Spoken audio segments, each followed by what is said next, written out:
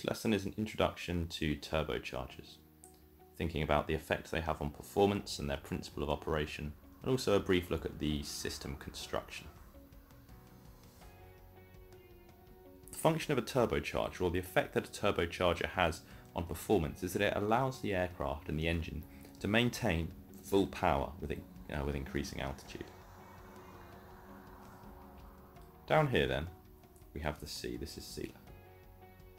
And at sea level, the air density is quite high, the air pressure is quite high because it's being compressed by the weight of all the other air above it.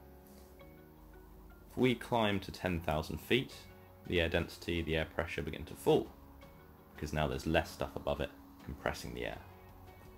Up to 15,000 feet, and the pressure and density fall even more. The problem here is that an engine breathes this air effectively. And at sea level it's breathing quite nice dense air, so it produces full power, but as it goes up in altitude, through these layers of less dense air with lower pressure, it struggles to breathe a bit more, it can no longer produce full power. This problem is solved by a turbocharger because the turbocharger, for every one of these altitudes, is able to compress the air back to sea level density. Because the engine can produce full power when it breathes air which is sea level density, the engine can now produce full power at any of these altitudes. There is a limit to this though, and this limit is our critical altitude. The critical altitude is the altitude above which the turbocharger can no longer compress the air back to sea level density. Once more, here's our sea. 10,000, 15, but also now 20,000 feet.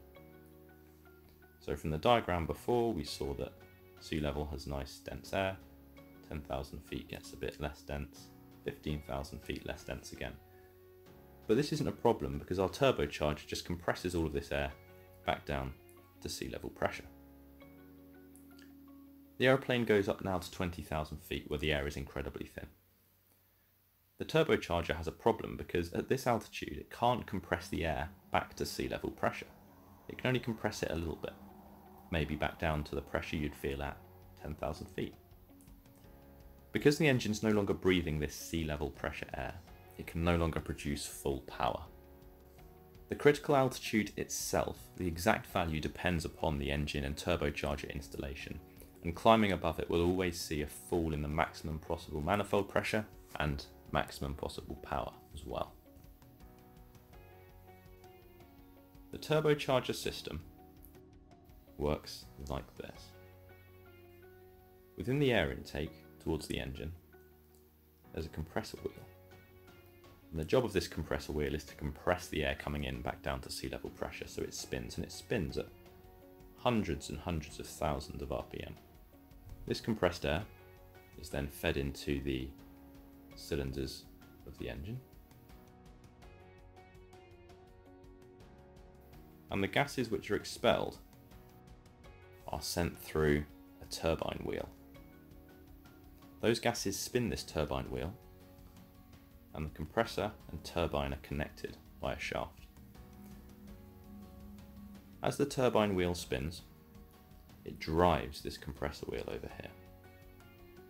And that compressor wheel is what compresses our air.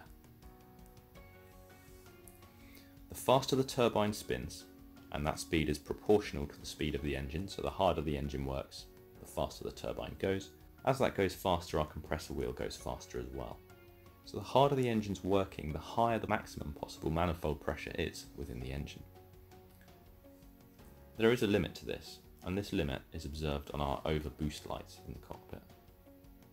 This light's on the instrument panel, and it illuminates when the manifold pressure rises above a certain value.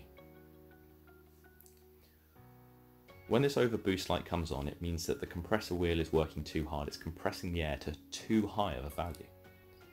As soon as you see this light come on, your immediate response is to retard the throttle, reduce the amount of power, because as you reduce that power, the turbine wheel spins more slowly, which reduces the speed of the compressor wheel, which reduces the pressure inside of the intake manifold. That's a brief introduction to turbochargers, looking at the effect on the performance as well as the system construction and how they work. In the full course we go and look at how to use the turbocharger in the aircraft, all the way from takeoff to shutdown. So go and have a look at that.